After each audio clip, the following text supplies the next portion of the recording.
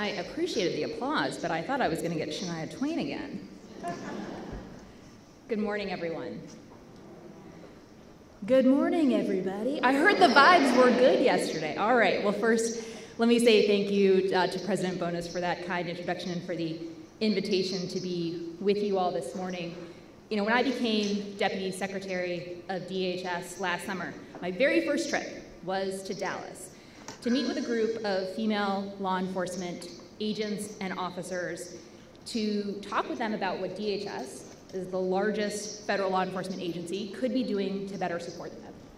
And the ideas from that convening have kicked off a year of action at DHS that I'm proud to be a part of and excited to talk with you about today. But before I do, I want to acknowledge how challenging the last 3 weeks have been for the federal law enforcement community and for some of our team members in particular. The attempted assassination of former President Trump on July 13th put into stark relief your critical work as law enforcement officers and agents, safeguarding our leaders, safeguarding our rule of law, and safeguarding our institutions. There are important lessons that must and will be learned from that day, and we'll use that knowledge to strengthen what is already the world's premier protection force and make it even better. At the same time, I'm incredibly proud of what the men and women of the United States Secret Service did in Pennsylvania that day, and what they, and what many of you, do every single day to ensure the safety and security of their protectees.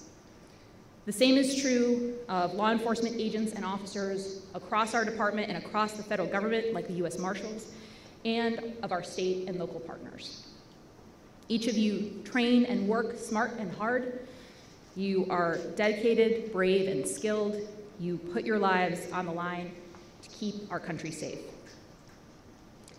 In the weeks since, I know that many of us have read and seen commentary disparaging the role of women in law enforcement generally, and in the United States Secret Service specifically.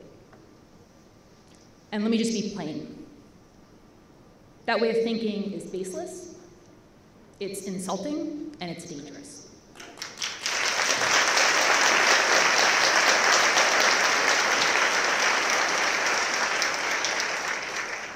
Secretary of Homeland Security Mayorkas and I were proud to say as much in a joint public statement that we issued in the days following the shooting, alongside the leaders of every single DHS agency and office with law enforcement responsibility.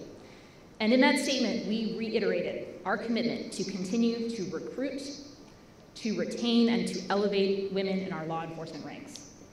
And I know that belief is universally shared by leaders across the US government. No matter where you serve, no matter how you serve, we have your backs. I want to commend and thank WIFL with the 30 by 30 initiative, NOLI, Noble, and several other organizations for their strong statements of support. So at a time when there seem to be a lot of folks who want to talk about women in law enforcement, okay, let's talk about women in law enforcement. Let's talk about how women are making our law enforcement forces and departments better, stronger, and more effective. Let's talk about the research that shows women law enforcement officers and agents obtain better outcomes for crime victims, are less likely to use excessive force, and are less likely to have citizen complaints filed against them. Let's talk about what study after study has shown, which is representative teams lead to higher organizational effectiveness and better outcomes for American communities and the safety and security of our country. Let's talk about the 30 by 30 initiative, which sets tangible goals to help organizations of all sizes make progress. At DHS, we've redoubled those efforts to meet these goals and increase the ranks of women in our law enforcement agencies. We don't compromise our standards to recruit women. We are hiring the best of the best. And 35% of our new hires in law enforcement and law enforcement-related roles are women. Let's talk about the impact that women law enforcement agents and officers are having in our communities and on their colleagues. Look no further than the inspiring stories of 26 agents and officers from across the federal government who will receive a 2024 WIFL Foundation Award this week for their skill, creativity, and courage. From revolutionizing our entire department's work disrupting and dismantling drug cartels and money laundering operations, to establishing the first U.S. Secret Service counterintelligence program, to leading life-saving search and rescue missions. These women are driving innovation in how we execute our mission and reinvesting in their teams while doing so. And let's talk honestly about the challenges women in law enforcement are still experiencing, so that we can develop strategies to address those issues. Take body armor. Too many women at DHS are telling us that their body armor isn't designed for them, doesn't fit, and causes issues in their work.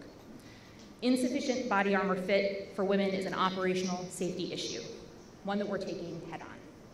We've established a cross-departmental body armor council to look at policy and contract issues to ensure body armor performance and proper measurements and fit assessments.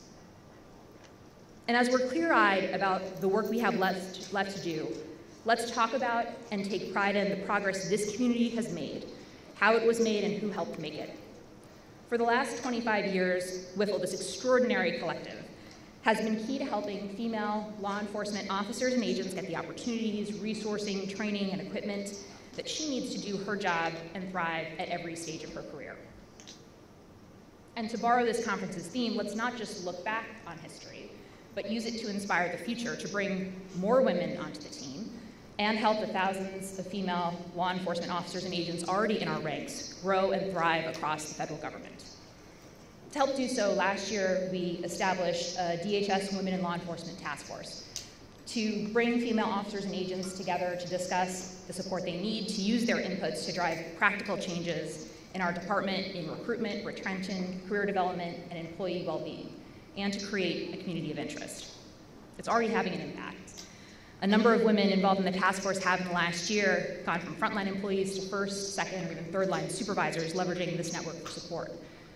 The task force, along with similarly situated groups across our components, is driving policy work in areas like pregnancy use of force policy, tandem couple assignments, promotion procedures, mental health support, body armor, and more. Simultaneously, we've grown our longstanding DHS Women in Law Enforcement Mentoring Program in partnership with WIFL to match a record number of mentors and mentees for 6 months and conduct training events aimed at fostering career development. Now, to ensure the effectiveness of our Homeland Security mission, that means ensuring that all perspectives are represented and heard. That means ensuring that all of our colleagues are able to advance and thrive. That means ensuring that anyone who steps up to serve knows that they will be safe and supported in doing so. We in positions of responsibility have to step up too. We have to do the research, we have to put in the work, have the conversations, and make the changes and investments further progress requires. We have to have your backs, not just with words, but with our actions, and do so in an enduring way. But to do that, and you have our commitment to do that, we also need you. We need this organization, we need your guidance, we need your advocacy, your leadership internally and externally. We need you to be honest about what's working, and more importantly, be honest about where we have room for improvement. We need you to keep helping us build towards that better future, just as you have for the past 25 years. So thank you for being here. Thank you for all that you do every single day to keep our country safe. I'm really grateful for the opportunity to work alongside you and alongside my fellow leaders in the federal government who I know are personally invested in the success of this effort, including our Deputy Attorney General, Lisa Monaco, and the Director of the Federal Bureau of Investigation, Christopher Wray, who I have the pleasure of now introducing. So thank you very much, and please join me in welcoming Director Wray.